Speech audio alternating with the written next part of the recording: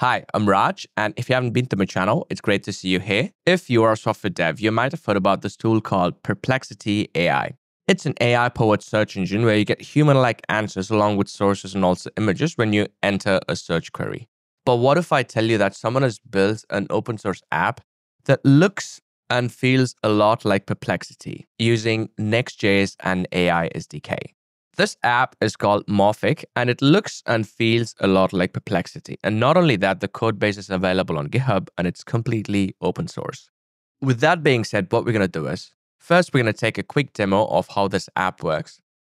Then we're going to take a look at the architecture of the app. And finally, we're going to take a look at the code base so that you can also build something similar on your own. The app looks super minimal, and you only have a search field. Once you enter a search term, you're taken to the next step.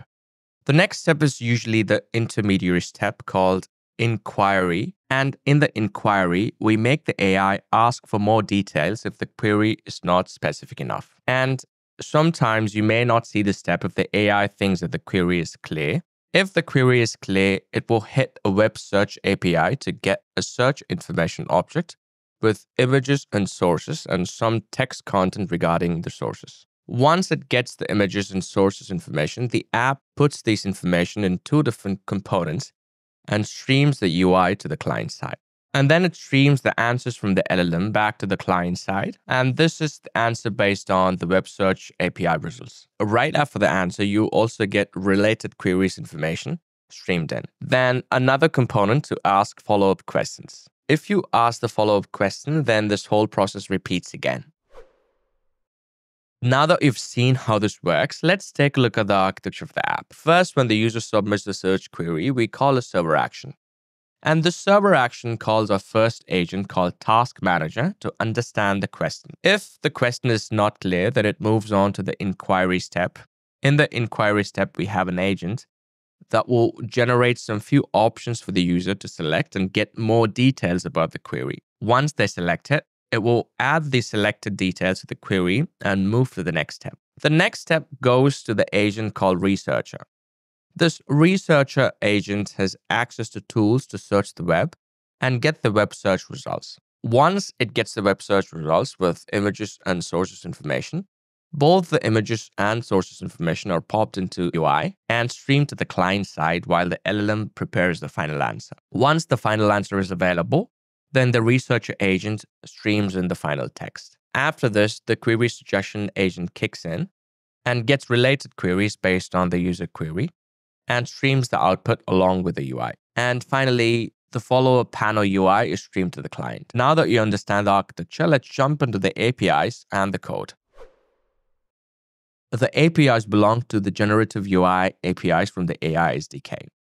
The first few APIs that you need to know about are AI state, UI state, and create streamable UI. The AI state is a JSON input you pass into the LLMs and can be accessed both on the server and the client side. And then we have the UI state that holds all the messages we show to the user, and it can only be accessed on the client side. And then we have a create streamable UI API to create a UI stream, which is used to send React nodes to the client side as part of a stream from the server side. As far as I know, you can send both client and server component updates as part of this API, which is really cool. And on top of that, we also have a few APIs that are used to build our LLM agents. The first one is called Generate-Object API, where we make the LLM give output based on a schema. And the Stream-Object API, where we make the LLM stream the generated object. The Stream-Object API is really useful in generating UI as we stream outputs from the LLMs. And finally, we have Stream Text API, which is used to stream text back to the client side. Now, if you look at the code base, we have some UI components for chat and also a component called Copilot, which is used to generate the inquiry UI. And we have 4 LLM agents that we talked about.